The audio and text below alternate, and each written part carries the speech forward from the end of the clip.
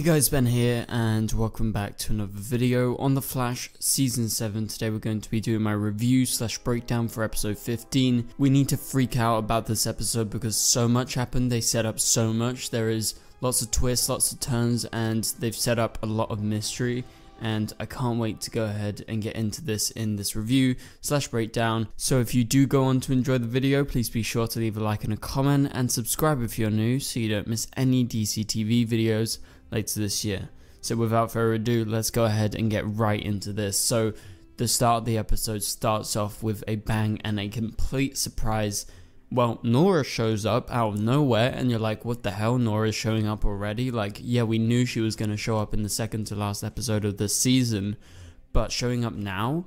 So I think what happened is, this is new footage they actually shot when Jessica Parker Kennedy came into town like a couple weeks later, and they filmed this scene for this episode. And so what happened was, basically she showed up and they had their reunion and it was just little, and they do hug and, you know, they talk for like a tiny wincy bit. And it was basically a kind of dream that Barry had that he interprets in a way that Iris is pregnant, and then he goes on to say, I think we are pregnant. And so obviously that's super exciting. I can't wait to see this. And Barry is so convinced throughout this whole episode that it's going to be Nora because Nora appeared in his dream, and obviously she's been set up for the future, and we know that an iteration of her is going to exist. However, this whole episode I'm like, Barry, you know, there's still a chance because this is like timeline stuff, you know, this is time travel, this is the Flash after all, that you could be having a boy. But it turns out the whole time that he's trying to test out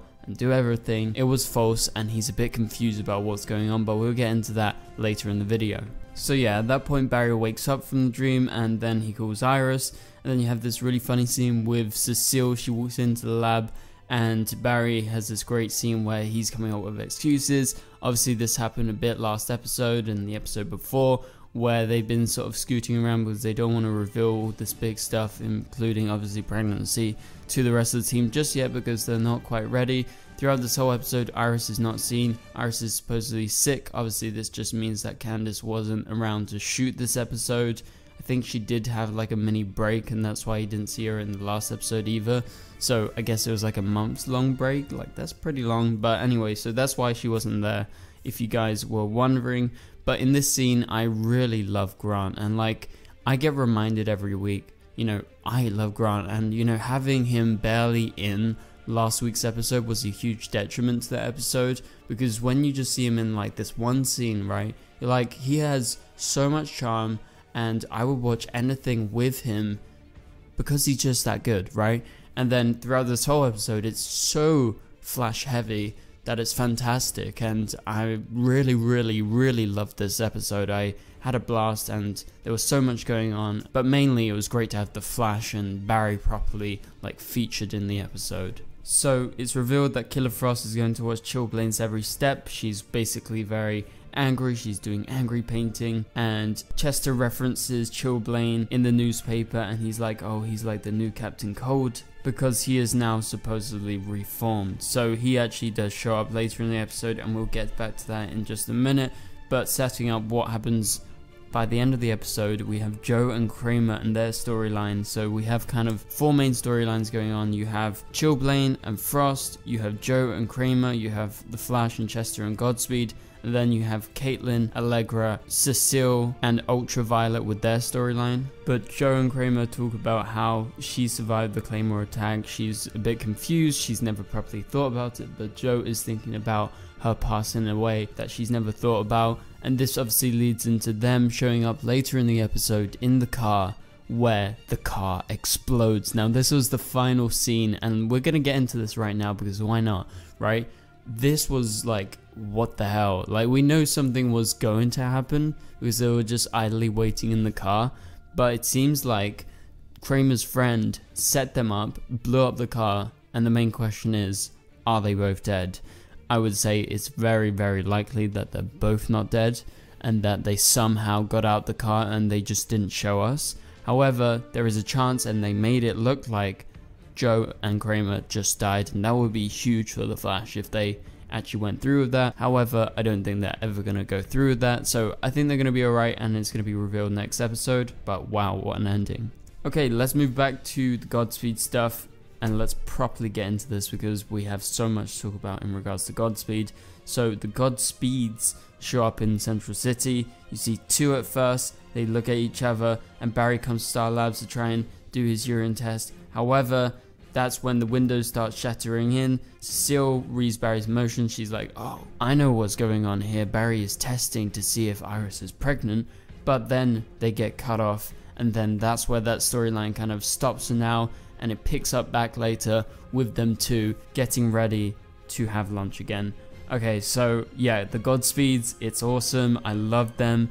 And so they show back up, and you have the two of them at the start, and they're in two places at once. Barry realizes that the Godspeeds are the ones causing the chaos, and that they're in multiple places at once. Obviously, they've tackled many clones before. I'm not sure if there's been like more than one at a time. However, they keep on coming consecutively. It's been a while since the last one. However, now they are back. We're going to continue with this in just a second, but we need to acknowledge the Ultraviolet storyline. So we kind of skip back to last episode, which is weird because you have the Godspeed storyline going on, but then you kind of cut back to the characters that you saw in last week's episode. So I wouldn't be surprised if they filmed this like all in one go with last week's episode. So out of nowhere, Ultraviolet is back. She's still in Star Labs, and Ultraviolet turns out doesn't trust Caitlin. Allegra just isn't that much of an interesting character, and her cousin isn't interesting really at all.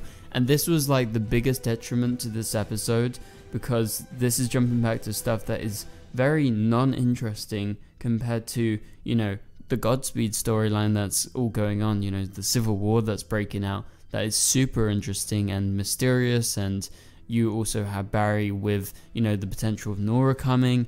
It's all really, really great. But then you have this kind of Ultraviolet storyline where you're like, okay, so sure, we're going to continue this, but why are we actually including this?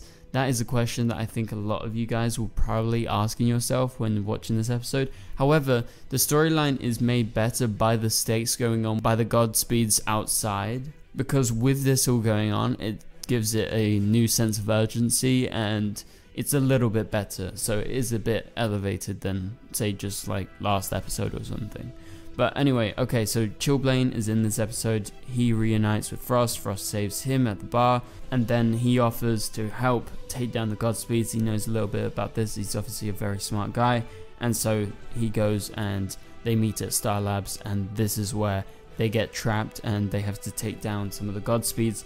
Okay, so Chester finds out a way to translate the Godspeeds kind of shrieking that keeps them going on. Obviously, it is some sort of language, just like an animal would talk, but in a way that humans can't understand. So he's managed to translate it, and so he realizes that it's a trap, and Barry's putting that trap inside that room, and then 6 Godspeeds come in out of nowhere, and you're left like, what the hell was going on? There are 6 Godspeeds circling around Barry, and at this point Barry knows he is screwed. He needs to get out of there, so he runs through Central City towards Star Labs, and at this point Chester initiates a force field that stops any speedster, so Barry just about gets in, and so the Godspeeds are trying to break in, and they are punching their way in. And this is what is happening for like a whole segment of the episode, where they're just trying to break in and they're using every force that they can to break in. The punching doesn't work for a while, however they find a new way to break in as they begin draining the energy from the force field,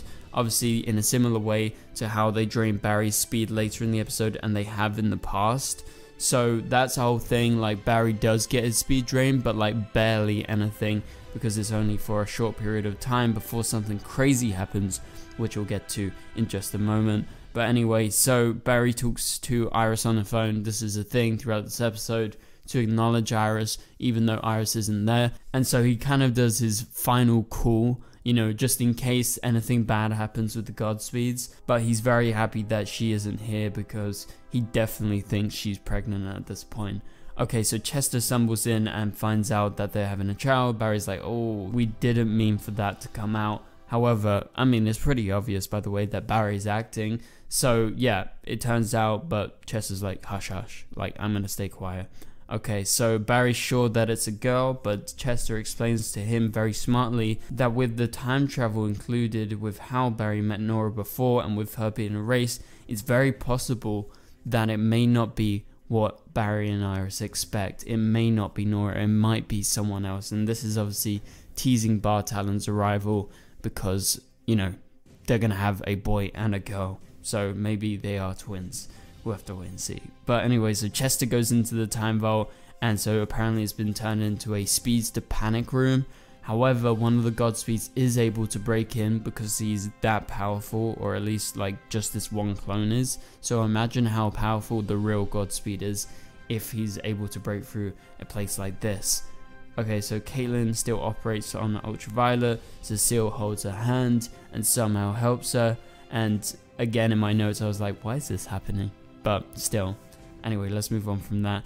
Godspeed begins draining the energy from the force field, like I said. And then you have this awesome fight that breaks out with Godspeed versus the Flash. Barry beats the hell out of Godspeed, and it's so cool with the music and all the slow motion. I really like that scene where Barry's just like consistently punching Godspeed and the lightning is going off everywhere, and it looks really cool. And so Gideon returns as she helps Chester. I kind of theorized that maybe Gideon will return at some point in this episode, and that turned out to be true. And so Gideon plays the Godspeed voices, the sort of shrieking throughout Star Labs, and it disorientates all the Godspeeds, and our team is able to get the upper hand for a little bit. And so I have to mention, when Godspeed was fighting Chillblaine and Frost, it was a little bit weird that they were only having a fist fight and they weren't trying to use their powers.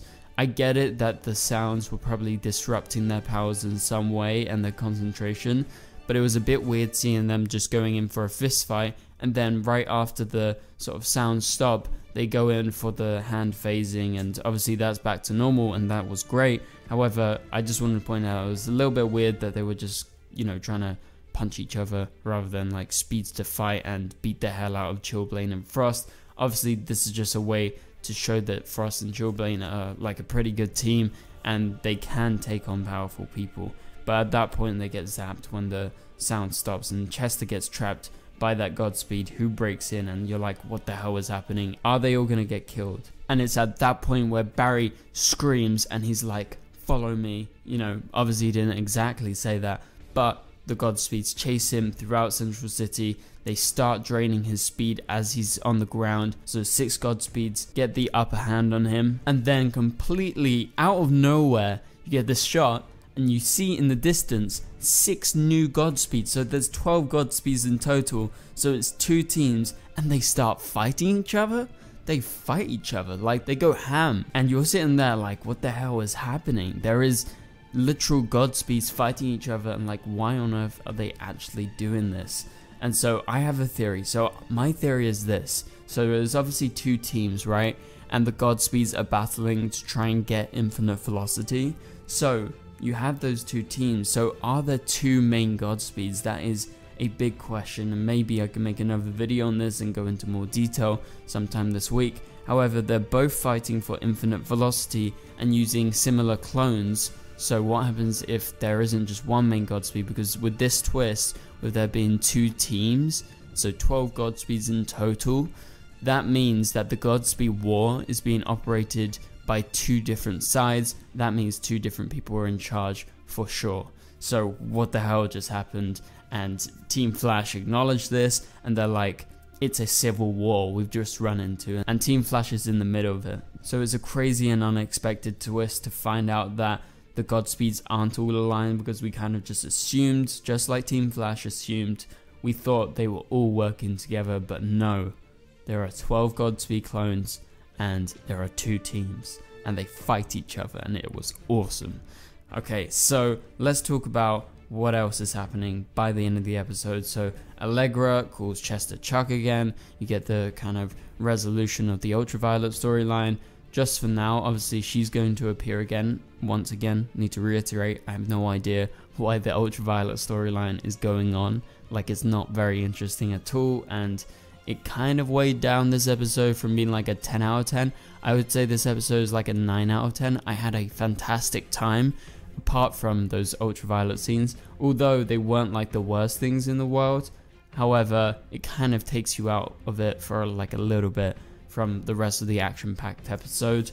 But okay, Barry goes back to his lab and he tests the pee sample, and it turns out to be red, meaning negative. And so Barry loses faith in the future, it seems, because he thought that, you know, the message he got from Nora at the start of the episode was that they would be having their child like ASAP, like right now, pretty soon. But then Cecile's there to comfort him and be like, no, it's fine, don't worry about it. And so I'm interested to see where Barry goes from here. So the final scene of the episode, as we previously discussed, Joe and Kramer supposedly die in a car explosion. So what do you guys think about all of this? This was a crazy episode, so much went down. Obviously this is a bit of a longer review, but hopefully you enjoyed it because we went through absolutely everything. Kind of freaked out about some of this and theorized a little bit about what's actually happening with the two sides of Godspeed. And we'll be sure to make extra videos on this over the next couple of days. Obviously we need to break down the trailer for next week. Digger was showing up to try and take down Godspeed as well. But that's about it for this video, guys. Thank you guys so much for watching. If you did enjoy the video, please be sure to leave a like and a comment, subscribe and turn on notifications if you're new. You can click on the top right corner of the screen to watch my latest video. But for now, I'll catch you guys later. Watch out for my Flash trailer breakdown later today, and I'll see you guys then. So goodbye.